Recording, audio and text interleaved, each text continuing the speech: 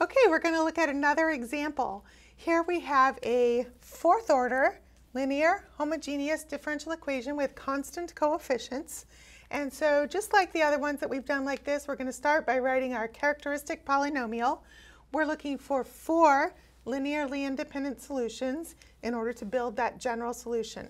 4 because we have a fourth order differential equation. So we just start by writing down our characteristic polynomial.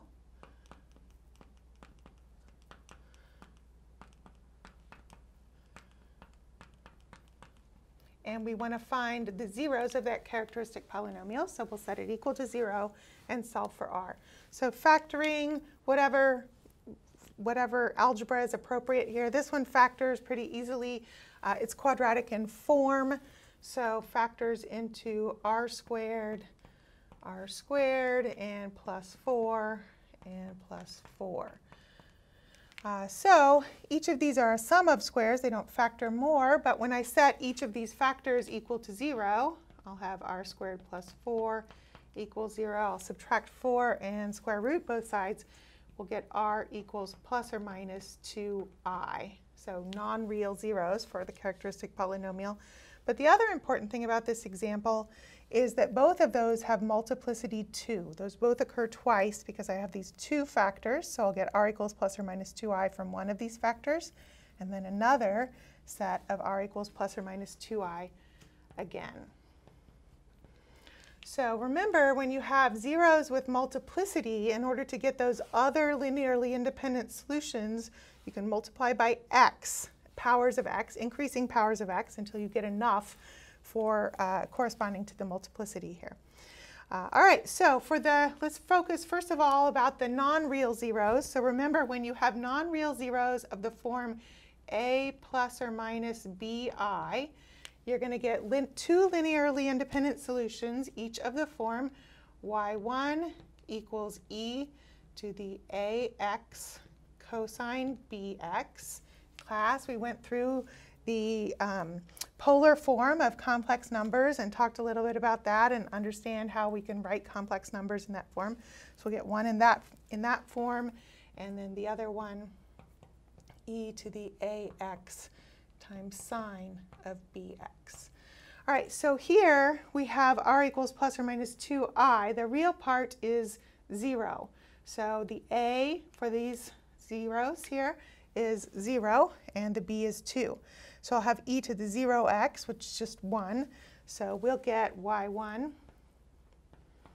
is e to the 0x. I don't need to write that. Cosine 2x. And y2 sine 2x, using these forms here. All right, but then because we have the multiplicity 2 on each of those, we can get our next set of linearly independent solutions by just multiplying each of these by x to the first. And again, if I had higher multiplicity, I could continue multiplying by x, a power of x, to get more.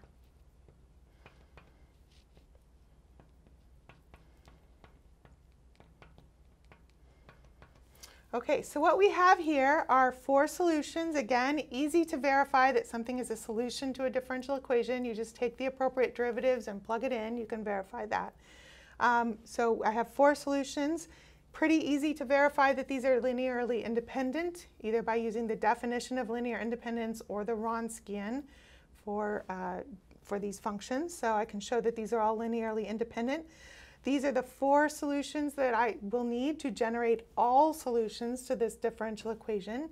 Sometimes we call this set of 4 solutions here, the set of all the solutions you need in order to build the general solution, as the solution, or the set of fundamental solutions, fundamental set of solutions.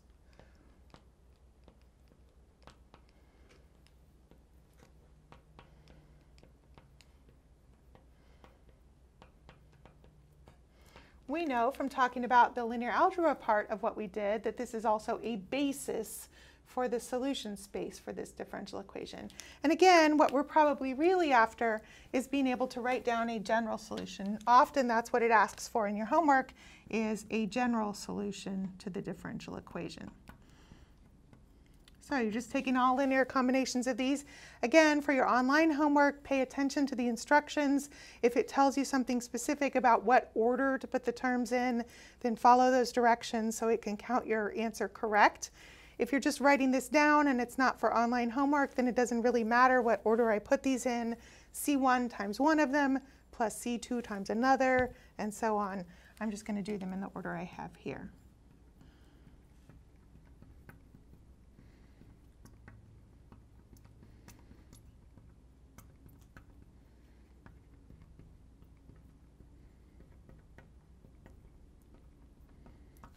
All right, and if you have initial conditions, then you can maybe find a particular solution satisfying your initial conditions.